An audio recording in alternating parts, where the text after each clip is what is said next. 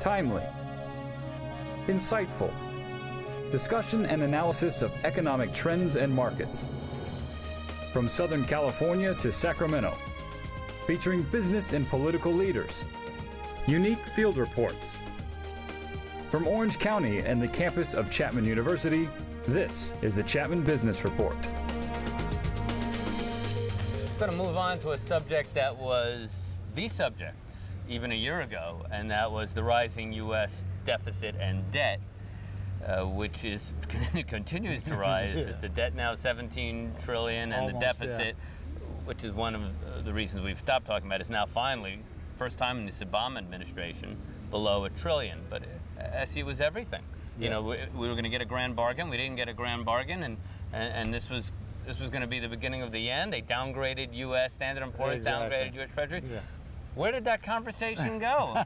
It's not. Is it happy days are here again because we've got a deficit that's below $1 trillion now? It's the nature of our political process. You know, if there's no crisis, everybody forgets.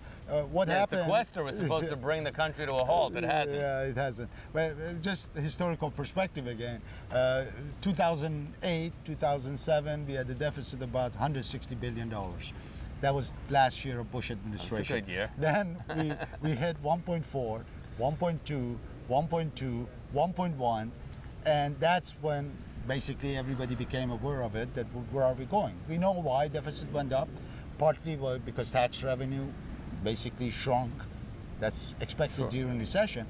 And then all of those stimulus packages that they were kicking, helping, you know, GM, all those stuff all together created that.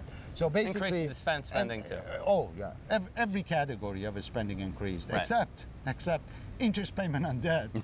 and the reason it did not increase because the Federal Reserve is buying all the debt. Right. So interest rate. Can you imagine, by the way, if interest rates start going up really rapidly, how much our interest payment on that debt is going to increase? On 17 trillion? It's going to eat up a whole bunch of our federal budget. But anyway, so as you said, S&P downgraded us. Our debt as our deficit as a percent of GDP became almost 10%.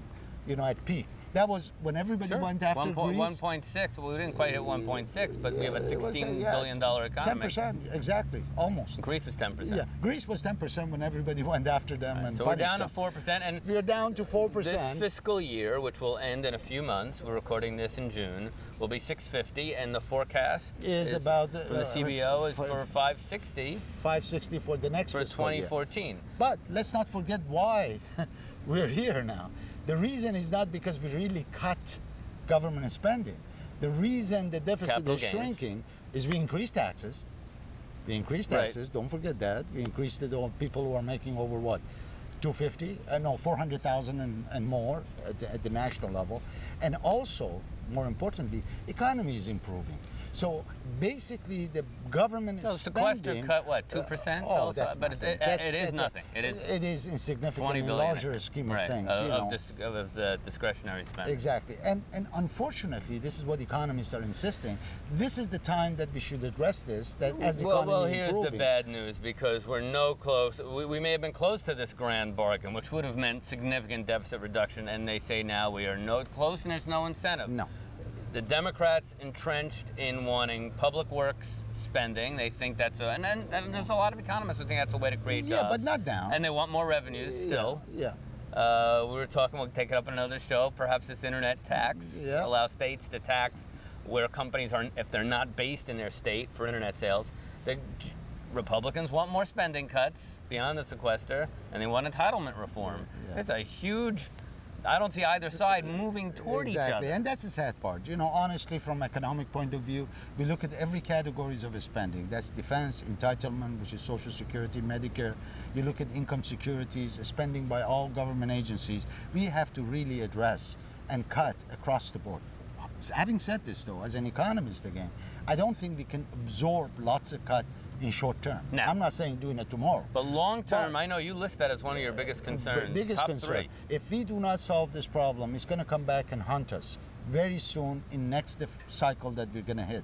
Because next cycle, again, scenario is going to be the same. Tax revenue is going to shrink, and then government spending is going to increase, and still we have a huge debt, and we're going to pile up more debt. And remember, in order to reduce the debt, first we have to get rid of the deficit, because that is accumulated deficit. So this is a golden opportunity, I believe, for our public servants to come up with a framework and a plan, not to kick in tomorrow, but kick in maybe over the next 10 years to really address this issue and solve it once and for all, because if we don't, eventually this is going to cause a huge trouble for our economy. So if I were a certain second-term president whose name rhymes with Robama, this might be a pretty good legacy, right? That to actually get this grand bargain and get some bipartisanship. And it shouldn't, again, it shouldn't be just raising revenue, ignoring, spending, or just cutting the spending. It's got to be compromised. They have to compromise, and it has to be maybe the combination of both.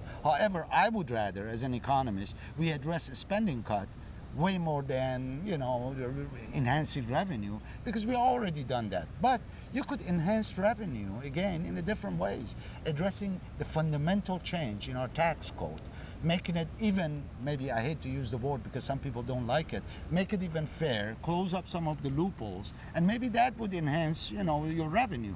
But I hate to just pick one piece and ignore the other. But if ever there was a time, the IRS is not in great favor these days. For another time. Yes, sir.